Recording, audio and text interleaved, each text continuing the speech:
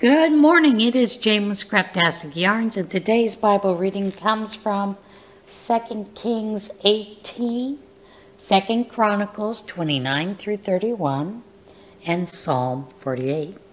All right, let's open up with a prayer. Dear Heavenly Father, we come to you giving you praise, honor, and glory, and thankfulness for our situations. Lord, too many times we are not thankful and we do not show you enough of that. So Lord, we are thankful for the beauty in the sunrise. We are thankful for the beauty that surrounds us. We are thankful for those you put in our presence, even though, Lord, sometimes we may not appreciate them at the moment, Lord. So Lord, we are thankful for the things that you show us each and every day. We are thankful for your word, Lord, for the glory that you have given us through the salvation and the gift of salvation through your Son, Jesus Christ. Lord, we do ask for healing for those who are in need of healing, for comfort and peace for those who are seeking it. We ask these things in the name of Jesus Christ. Amen. And I am reading the English Standard Version, and I am going to, and I'm using the Blue Letter Bible series. And I thought I would tell you what the series that I would be reading next would be after we're done with this Bible reading, because yes, I'm going to continue it. I am going to be reading the New American Standard Bible, which also includes the Apocrypha. So we are going to be reading that as well the next year. But we have quite a ways to go, so let's get into the reading.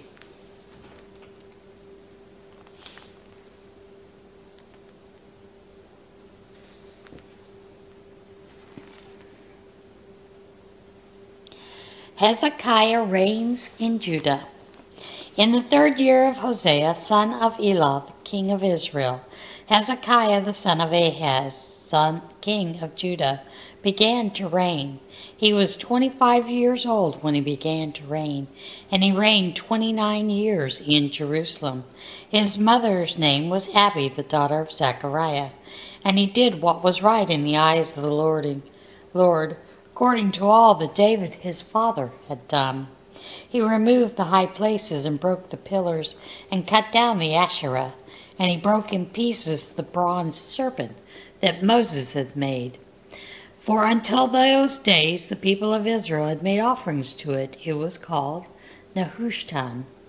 He trusted in the Lord, the God of Israel, so that there was none like him among all the kings of Judah after him, nor among those who were before him. For he held fast to the Lord. He did not depart from following him, but kept the commandments that the Lord commanded him. And the Lord was with him. Wherever he went out, he prospered. He rebelled against the king of Assyria and would not serve him. He struck down the Philistines as far as Gaza, and its territory from watchtower to fortified city. In the 4th year of King Hezekiah, which was the 7th year of Hosea, son of Elah, the king of Israel, Shalmaneser, king of Assyria, came against Samaria and besieged it. And at the end of 3 years he took it. In the 6th year of Hezekiah, which was the 9th year of Hosea, king of Israel, Samaria was taken. The king of Assyria carried the Israelites away to Assyria and put them in Hala, and on the harbor, the river of Gozan, in the cities of the Medes, because they did not obey the voice of the Lord their God, but transgressed his covenant, even all that Moses, the servant of the Lord, commanded. They neither listened nor obeyed. In the 14th year of King Hezekiah, Sennacherib, king of Assyria, came against all the fortified cities of Judah and took them. And Hezekiah, king of Judah, sent to the king of Assyria at Lachish, saying, I have done wrong. Withdraw from me. Whatever you impose on me, I will bear. And the king of Assyria required of Hezekiah, king of Judah, 300 talents of silver and 30 talents of gold. And Hezekiah gave him all the silver that he found in the house of the Lord and in the treasuries of the king's house. At that time Hezekiah stripped the gold from the doors of the temple of the Lord and from the doorposts that Hezekiah king of Judah had overlaid, and gave them to the king of Assyria. And the king of Assyria sent to Tartan the Rabsaris and the Rabshakeh with a great army from Lachish to King Hezekiah at Jerusalem. And they went up and came to Jerusalem. When they arrived, they came and stood by the conduit of the upper pool, which is on the highway to the washer's field. And when they called for the king, there came out to them Eliakim, the son of Hilkiah, who was over the household, and Shebnab, the secretary, and Joah, the son of Asaph, the recorder. And the Rabshakeh said to them, Say to Hezekiah, Thus says the great king, the king of Assyria, On what do you rest this trust of yours? Do you think that mere words are strategy and power for war? In whom do you now trust that you have rebelled against me?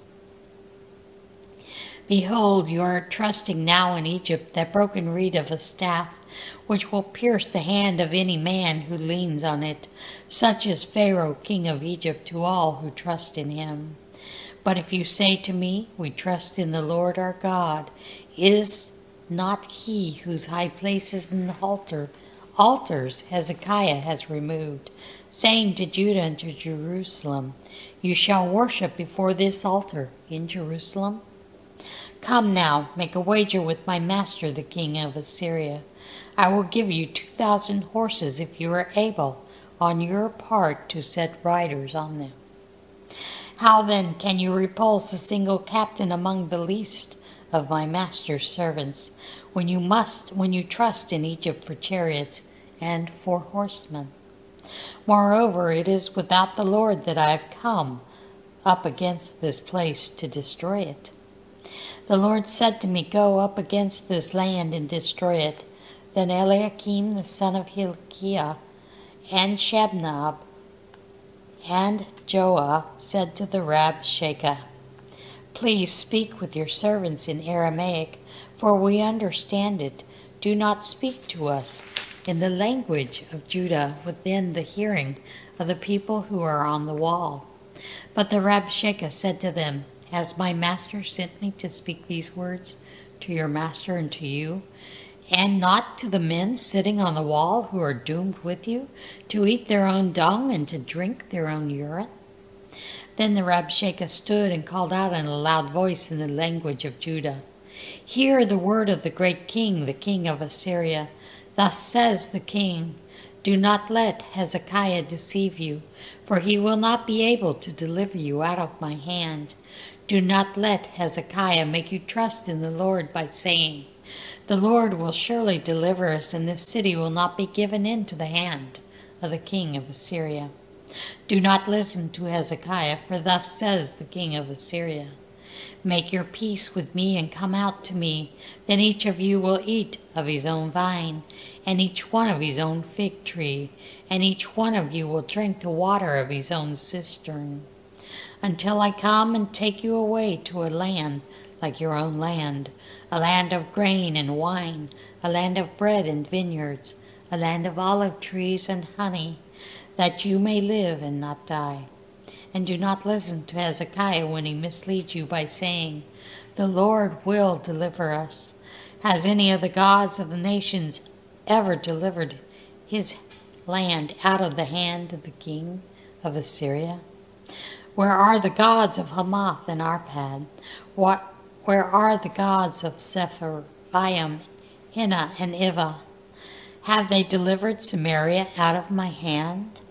Who among all the gods of the lands have delivered their lands out of my hand, that the Lord should deliver Jerusalem out of my hand? But the people were silent and answered him not a word, for the king's command was, Do not answer him. Then Eliakim son of Hilkiah, who was over the household, and Shebna the secretary, and Joah the son of Asaph, the recorder, came to Hezekiah with their clothes torn, and told him the words of the Rabshakeh. Boy, that's a mouthful, isn't it?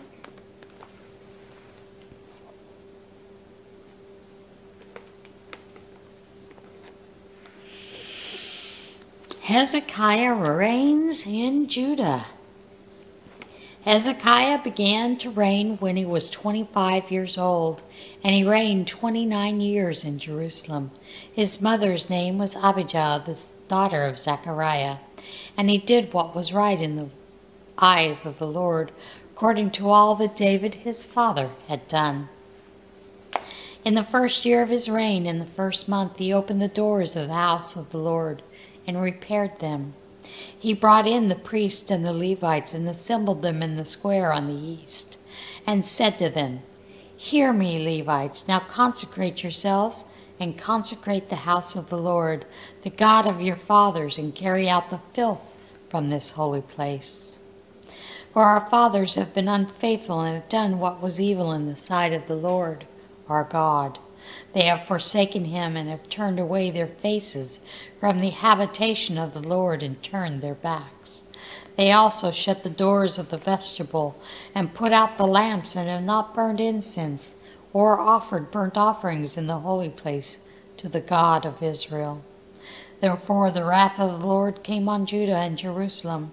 He has made them an object of horror, of astonishment, and of hissing, as you see with your own eyes.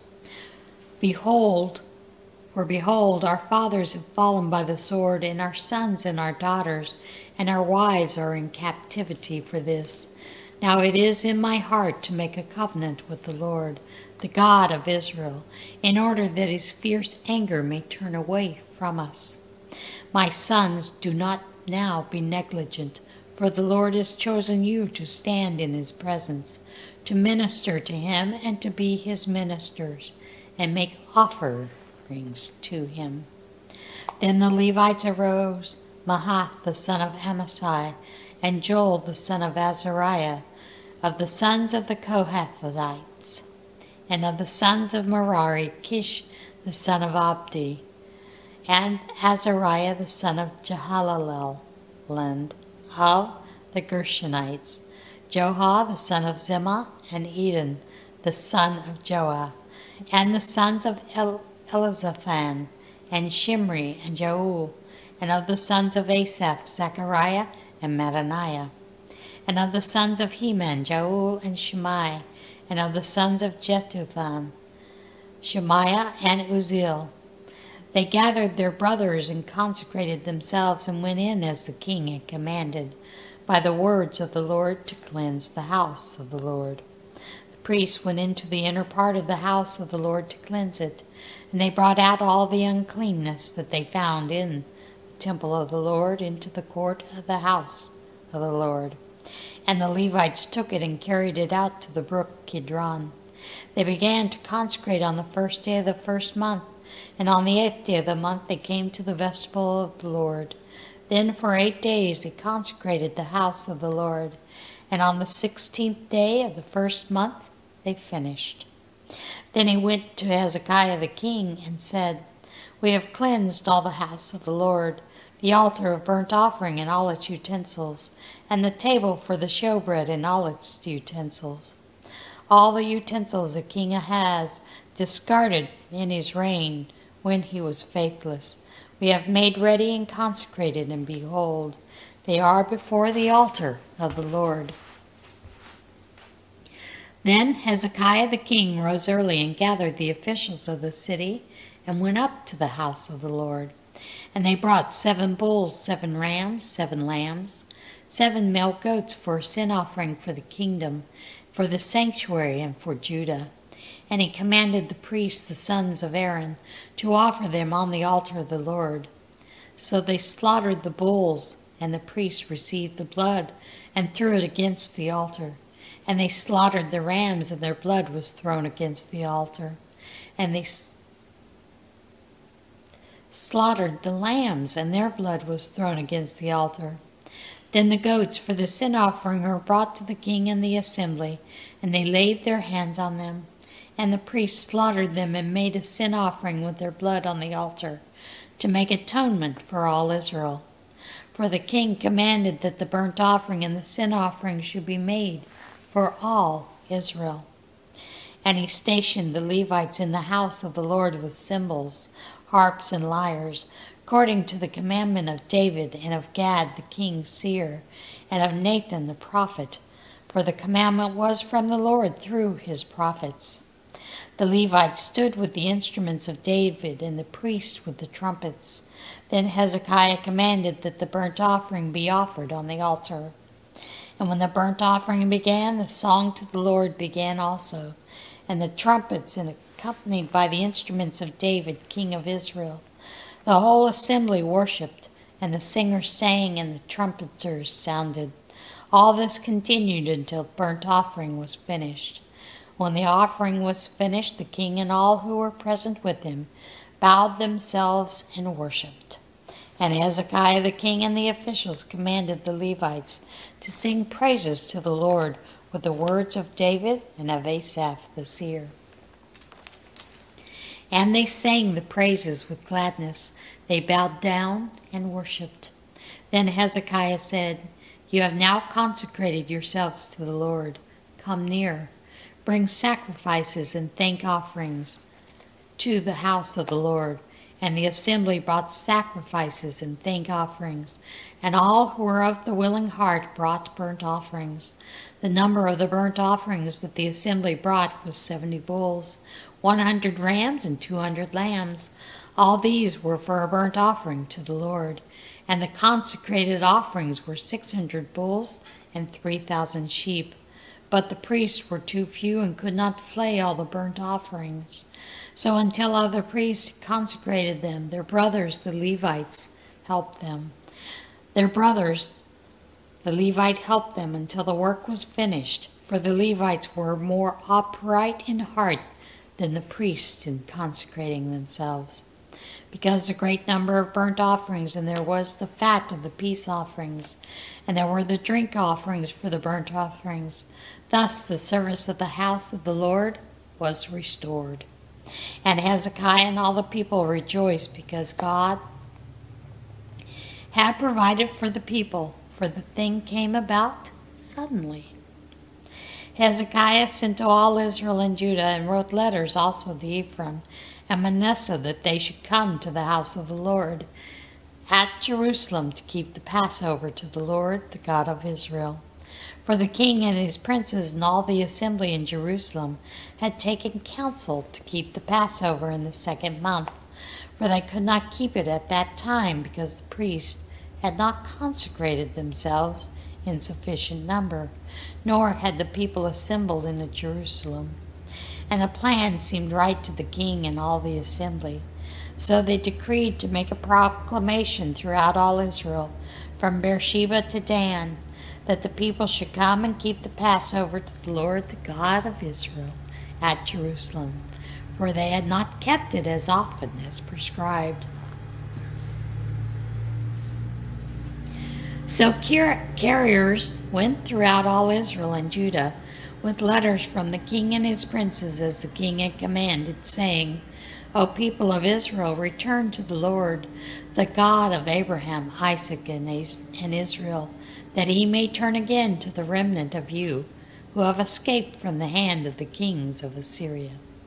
Do not be like your fathers and your brothers, who were faithless to the Lord God of their fathers, so that he made them a desolation, as you see. Do not now be stiff-necked as your fathers were, but yield yourselves to the Lord and come to his sanctuary, for which he has consecrated forever, and serve the Lord your God, that his fierce anger may turn away from you. For if you return to the Lord, your brothers and your children will find compassion with their captors, and return to this land. For the Lord your God is gracious and merciful, and will not turn away his face from you, if you return to him.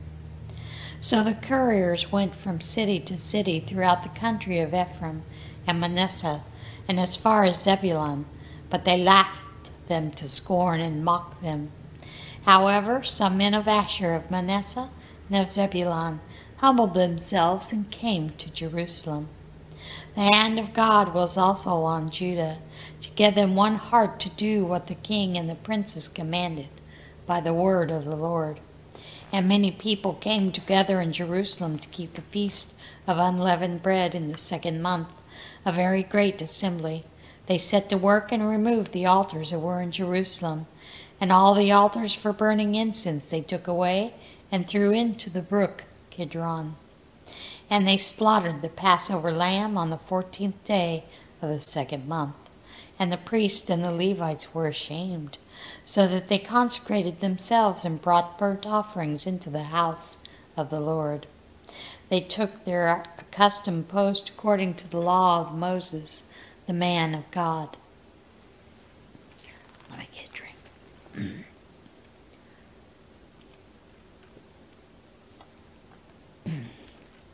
The priests threw the blood that they received from the hand of the Levites, for there were many in the assembly who had not consecrated themselves. Therefore the Levites had to slaughter the Passover lamb for everyone who was not clean, to consecrate it to the Lord. For a majority of the people, many of them from Ephraim, Manasseh, Issachar, and Zebulun, had not cleansed themselves, yet they ate the Passover otherwise than as prescribed.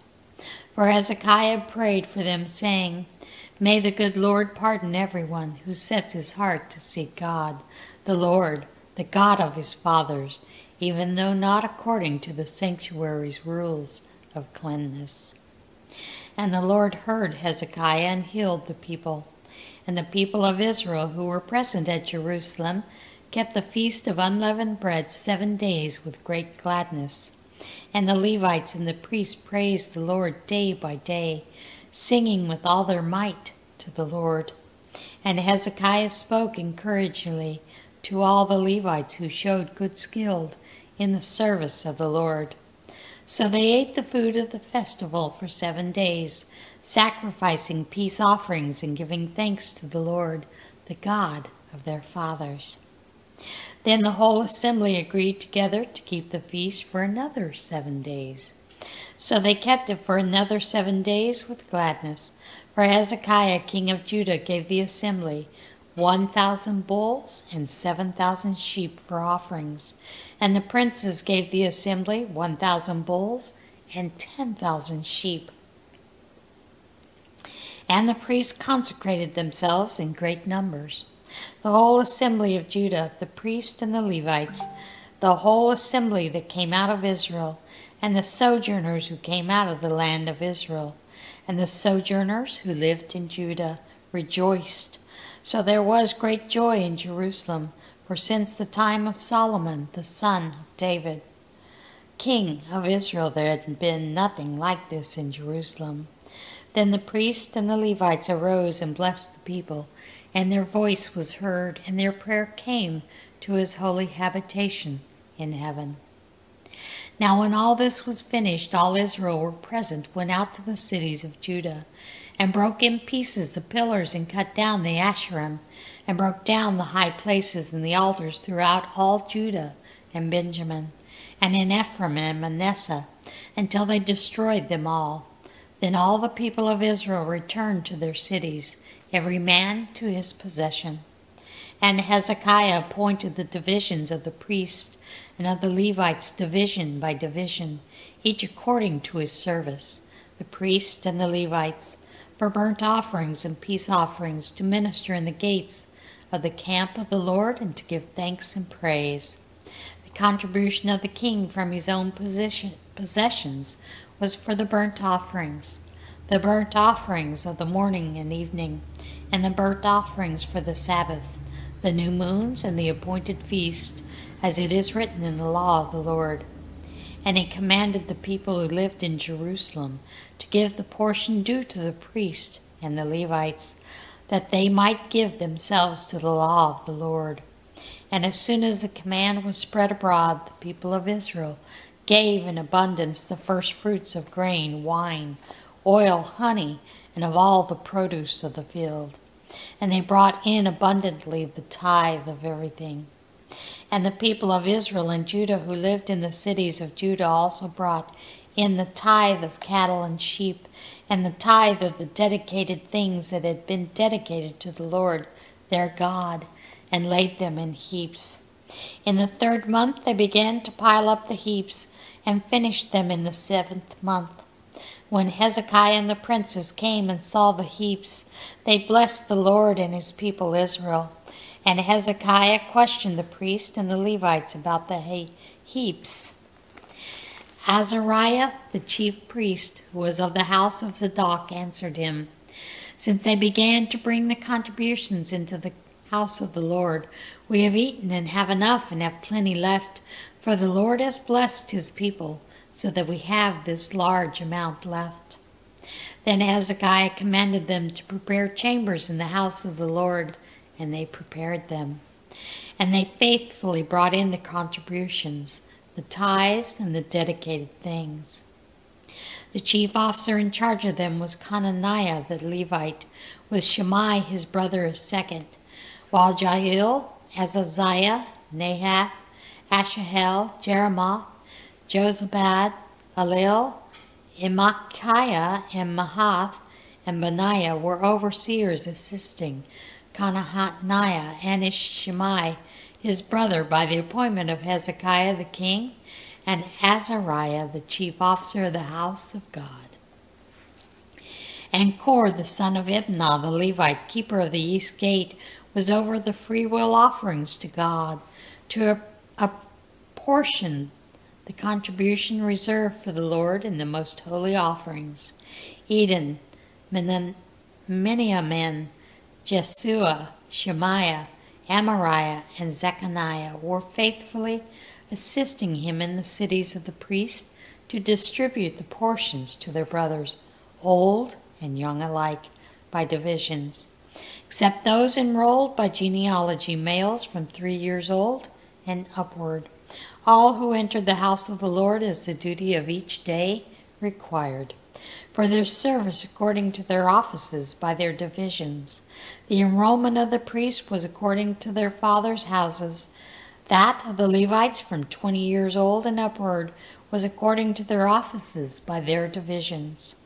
They were enrolled with all their little children, their wives, their sons, their daughters, the whole assembly, for they were faithful in keeping themselves holy. And for the sons of Aaron the priest who were in the fields of common land, belonging to their cities, there were men in the several cities who were designated by name to distribute portions to every male among priests and to every one among the Levites who was enrolled. Thus Hezekiah did throughout all Judah. He did what was good and right and faithful before the Lord his God. And every work that he undertook in the service of the house of God, and in accordance with the law and the commandments, seeking his God, he did with all his heart and prospered.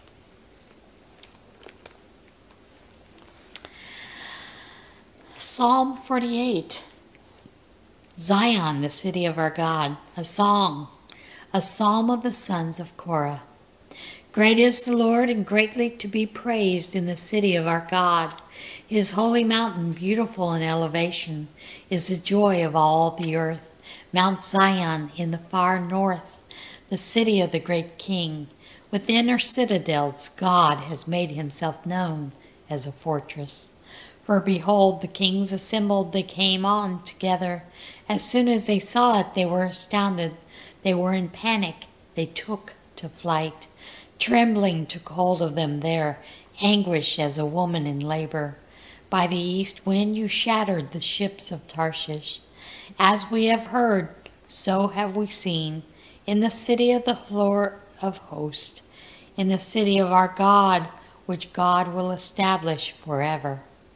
We have thought on your steadfast love, O God, in the midst of your temple. As your name, O God, so your praise reaches to the ends of the earth. Your right hand is filled with righteousness. Let Mount Zion be glad. Let the daughters of Judah rejoice because of your judgments. Walk about Zion. Go around her, number her towers. Consider well her ramparts. Go through her citadels. That you may tell the next generation that this is God, our God forever and ever. He will guide us forever. And that is today's Bible reading. As always, be kind to one another, love one another. Get out there and see this big, beautiful world. And I will see you again tomorrow. Bye.